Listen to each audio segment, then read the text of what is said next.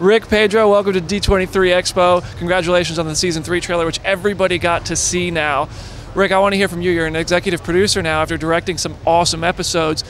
What kind of creative input did you bring to the table that you felt you got to put your stamp on Season 3 as an exec? I've been a part of the storytelling in this world since the second episode, and what's been great about how John and Dave have collaborated is that they've always sort of included and wanted and they're really pushed for the directors to bring their own points of view and vision. And so I've been doing that within the episodes that I was directing, also writing, and now just to be able to sort of expand upon that into executive producing and continuing to direct, it's been pretty amazing. And so I think we've just been trying to tell this, I guess, simple story of a guy and his child, and complications continue to happen in his life. But and so whatever I could do to bring that to life, it's been great and exciting.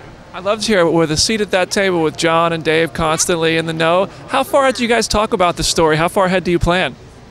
Oh man, I mean, that's what's been great about the process is how organic it's been, and that it's. And yes, there's some thoughts, I think now about how it expands, but I think initially it's just really the simple act of telling this story. I think John was trying to keep it from becoming so big when he initially conceived of it, but I think it's Star Wars. It could never be contained. So I think it's never really about like plotting a master plan. But there are a ton of stories that are going to continue to tell in Star Wars, and some of them have come through our show. I can't wait to see where you all go with it. Pedro, it looks like Djarin, he's welcoming people into his life again he might be having some followers, maybe. Tell me about this journey. I mean, you've got to know this guy and see this journey, and he's still on it. Where is he now?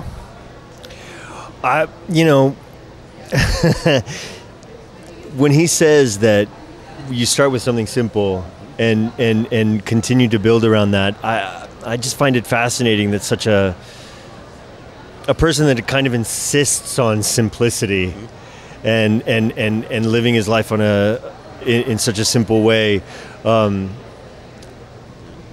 way. Yeah. This is the way. He said the thing. I said the thing.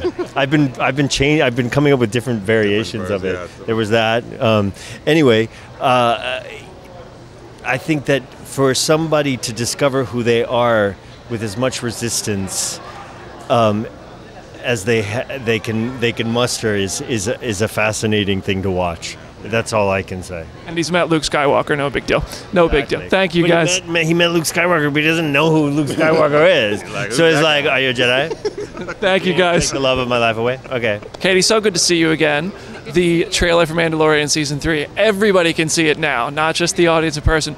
Now that it's out there, can you share what it's like for you to see it? What's your favorite moment from that trailer, and how accurate is it to what we're actually going to get here?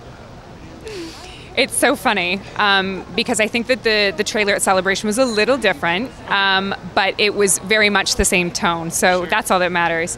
And I think that it's accurate in the sense that you're going to have a lot of Mandos running around as witnessed, and we're going to get to know a little bit more about that, and that's exciting. I spend a lot of time with Grogu this season, and it's fun. It's fun. He's a good co-star. I love it. And it looks like Djarin might be getting a few followers of his own, maybe. What would Bo Katan think of something like that? I don't know. We'll have to wait and see, right? When you guys, I imagine this is like a reunion for everybody when you come to these events. What's like the group chat like between you all in the off season? You guys all keep up with each other? So Dave and I text quite a bit. It's usually about our pets, though. Yeah. So and Emily and I see each other quite a bit, and Giancarlo. And I just love to spend time with the people that I work with when you truly love the people that you work with, and that's what we have, so it's great. Coming out to an event like D23, you never know who you're going to run into. If you hit the floor, you might find a cool collectible. Is there anything or anyone that you really geek out over at an event like this when you just bump into it or find them?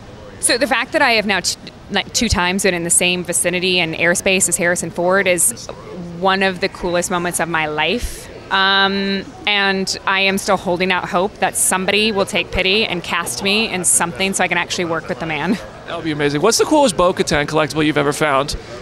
Oh my gosh, you know, I shouldn't say this, but I love the like homemade stuff on Etsy.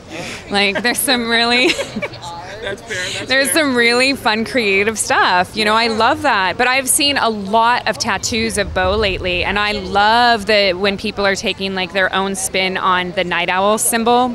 So cool to see. I can't wait to see what you guys have for season 3. Thank you so much for coming by. It's great to see you again.